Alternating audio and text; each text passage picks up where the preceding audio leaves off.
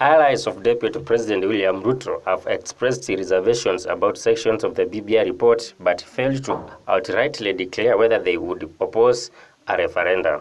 The leaders picked holes in the report, saying some proposed amendments will take back the country to the dark days, while others do not require a referendum. Immediately after the report was unveiled on Wednesday, Elgeyo Marakwet Senator Kipchumba Murkomen described it as a total sum of all the parochial attitudes and behavior of politicians creating positions for themselves at the top.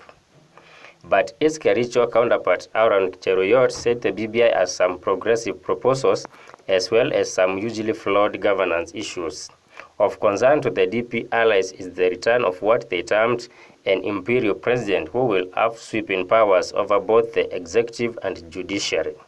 Majority of them hold the view that the reintroduction of a prime minister and two deputies does not cure the winner-takes-all nation, as the president will most probably pick them from his or her party. With Parliament having no role in the vetting and approval of the principal secretaries, they say it will be difficult to address inclusivity. According to proposals in the report handed to President Uhuru Kenyatta and ODM leader Raila Odinga, the president will appoint a prime minister and two deputies from the largest party in parliament.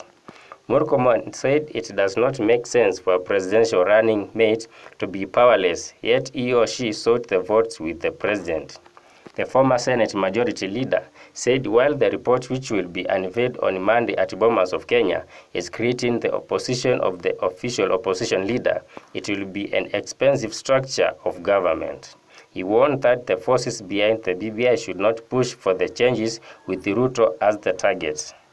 Gatundu South MP Moses Kuria said at the moment, Uhuru and Raila have control over the two dominant parliamentary parties, Jubilee and ODM, and they will influence who get the positions. Tharaka Nithi Senator Kithure Kindiki described the report as too much flawed language and an attempt to rewrite the constitution afresh.